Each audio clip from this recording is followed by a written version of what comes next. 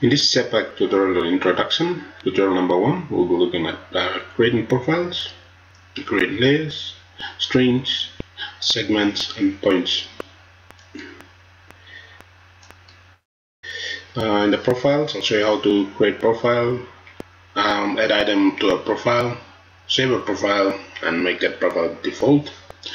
In the layer section, I'll show you how to make a folder, current working folder, create a new layer, create a point, and save that layer. In the create the point, segments, and strings, I'll show you how to create points by coordinates by using mouse, and then I'll show you how to edit and view the points and segments and strings. The definitions of points, segments, and strings, I'll leave it to you guys. You should have learned in the previous tutorials or Surpac fundamentals.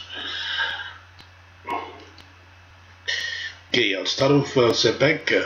My version of Surpac is 6.5.1.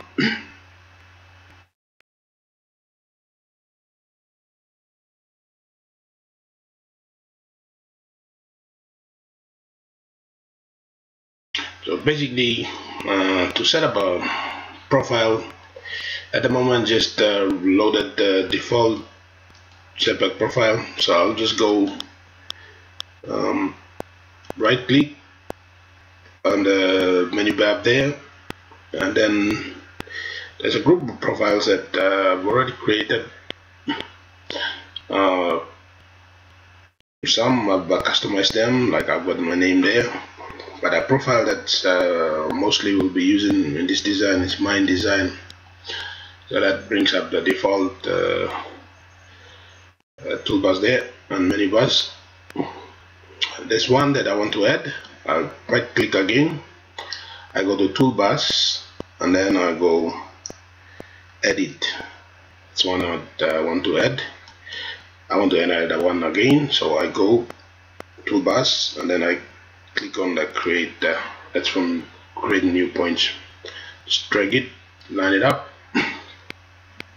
Okay, that's how I said add the extra items on the toolbars and menu bars. I want to save that profile. I'll go save, and then I don't save that as my design, but I can put a new name in, or I've already established one. I'll just go save as this design tutorial 1 and go apply. That's it. I go back, and then I go profiles, and then I've set that profile as the default, so that becomes my default. If I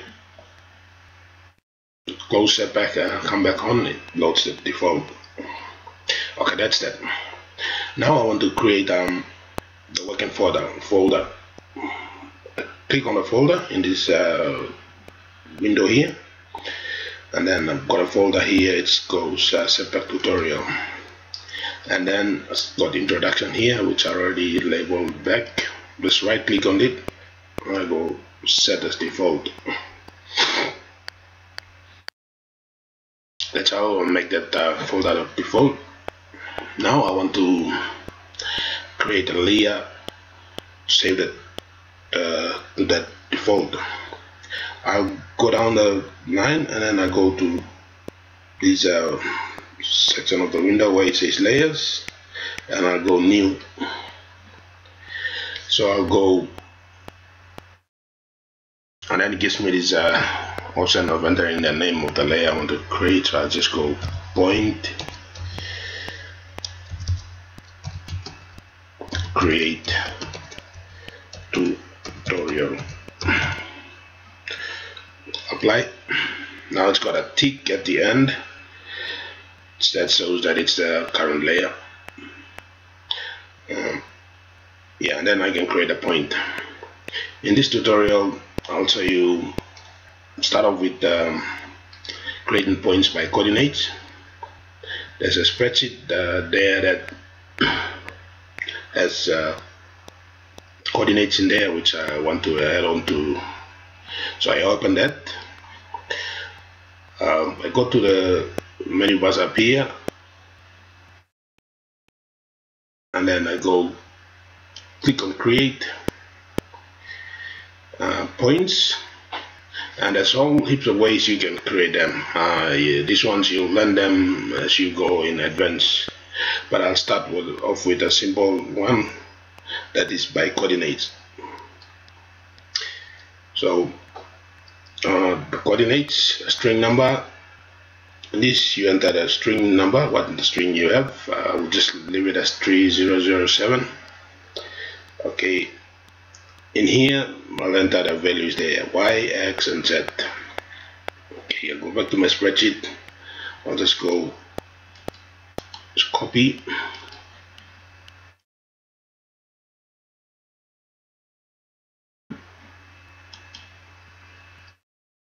paste, just right click.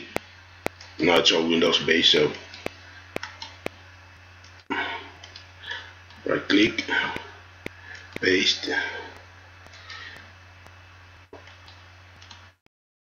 The URL is the z value, copy, paste. That's it. I want to enter. This is where the description field goes. Here it says D1, so I want to label that point. I go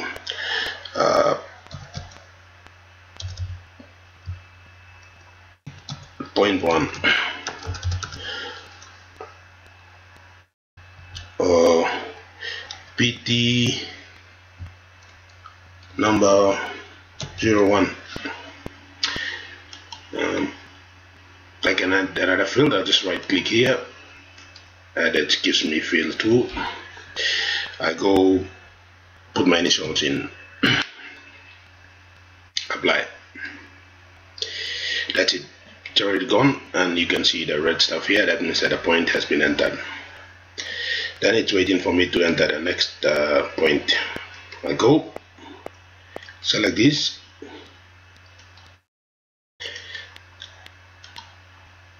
paste.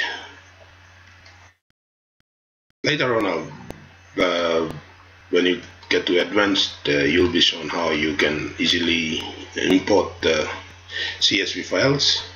Then you don't need to do this manual entering. So URL's in. I label that point number 2. My initial still says the same. Go apply. It's in. Okay, the third point.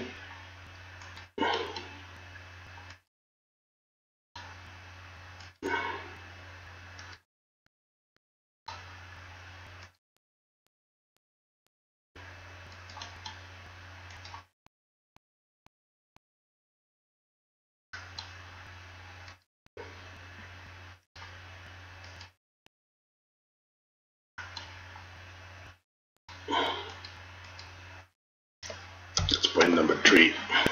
Initial stays the same. The fields or description fields go up to 100, so you can add up to 100 points, but at this stage not necessary. Just go apply. I needed 3 points, and I'll just close this, cancel, save this. It doesn't have the folder. If your default working folder is created, it just basically saves that to the default working folder. So I'll just go apply. I can see at the moment what I do is just I go delete layer. This man, that doesn't mean you delete the layer from the working folder, but basically delete the layers from that window, or it gets it out from the window. So it goes out, just go back, it's here, so you bring it back in.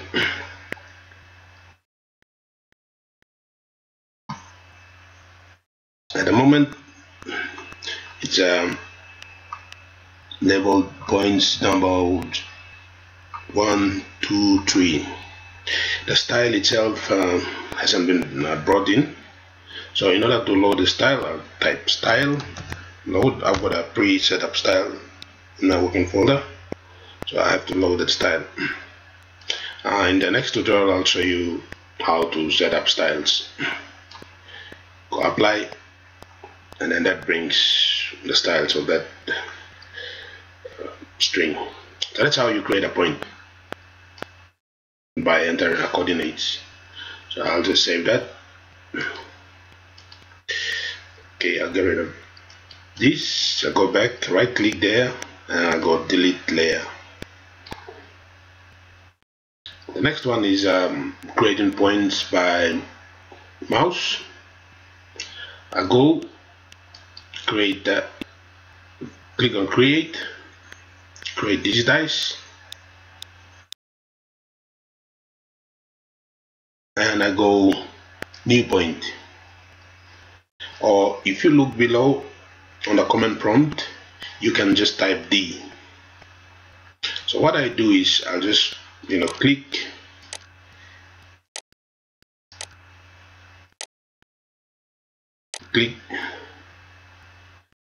and basically just created the points for me.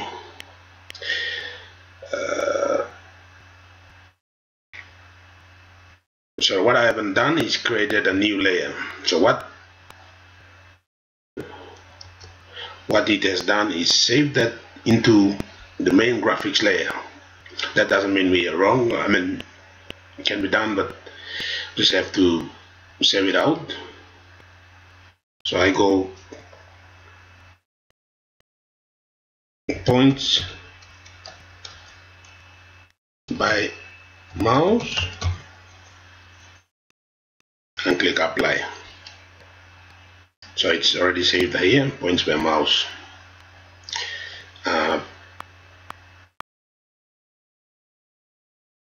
The other command I'm going to show you is you press this button here. It's called reset graphics. That means that it gets everything out from the working window. It just clears everything, even in this layers window. So at the moment it's in this main graphics layer. So when I click on this, just reset everything. But I've already saved it, so I'll bring this one back in.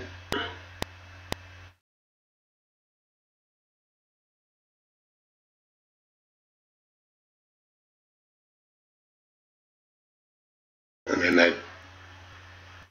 then what's the style hasn't been loaded. I think the string is not appearing, so I'll just load the style and see where it is. Well, the strings are there. Oh, it's okay. So what I do is just renumber the strings so that it becomes lines, and you look up the menu bar, it shows renumber string. It's this one here, renumber segment. So basically click renumber segment, and then this is a segment, so click that and make it number 1. So that's it.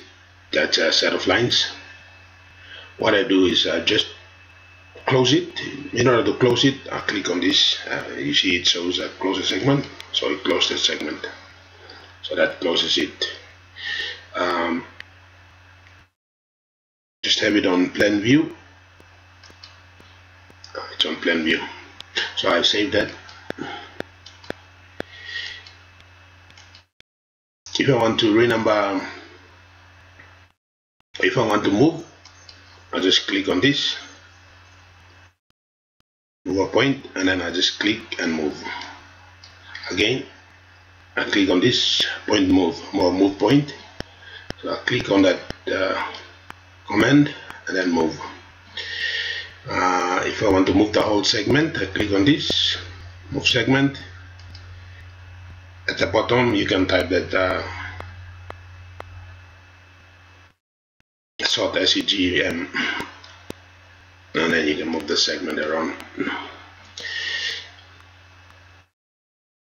I want to delete a point. I don't like one point there. I click on delete point and it just deletes a point. If I don't, I'm not happy with the decision I made, just go undo and then I just connect it again. What else? If I want to copy a point, let's go copy this point. So I try again. If I want to copy a point, I click here, it says copy point.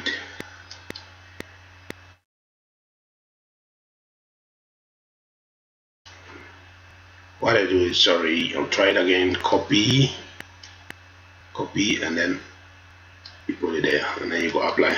So it just copies the point and puts it across. Undo. If you want to display the point markers, you go click on display, go to points, and then click markers. It's the D1 field, it will show the point numbers. Markers only. So there's a small stars there. Okay, you go again. If you want to display the point numbers, you click display point numbers. Okay, now it's got the D1 field. Not D1, but when you click apply, it shows it's small, but it shows it goes 1, 2, that's 7, and 1, and 7 is end, and 1 is start. 3.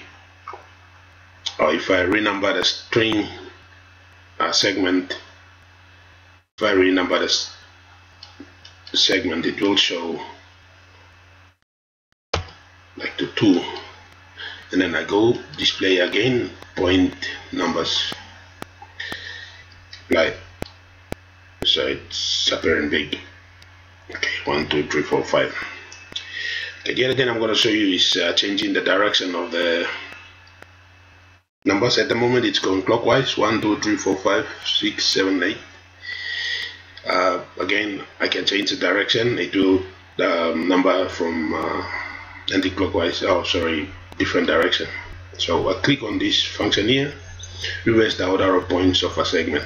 So I click on this, and it reverses it, starts in an anti-clockwise direction. It's the direction comes into play when you're doing volumes, which you will learn in the advanced